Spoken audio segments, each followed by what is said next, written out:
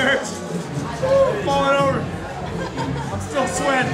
I'm still sweating. It's been a half. You're fucking hot. It's been a half hour since my show, man. Yeah. Still sweating.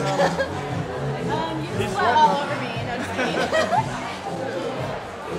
Yes, that was very good. Hi, this is Camden Odin reporting to you live from below, and I'm going to take you to a live interview here with Ditch, who just performed, and he was amazing. The girls were going wild, so I want to interview him, ask him just a few questions. So let me see if I can get in here. He has all of his friends and his crew. I got to push my way in with my little ass here. I say little, but it might be a little big.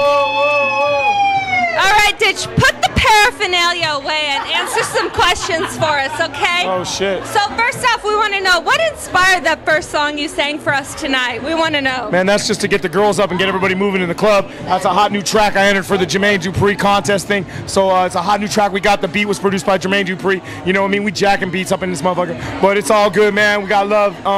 That song's just inspiring them to jump up and get up on the feet. You know, the change sounds Millie. I got love for every city. You know what it is. We down in San Diego tonight. We'll be up in Hollywood tomorrow for the Video Music Awards, man. You know what it do.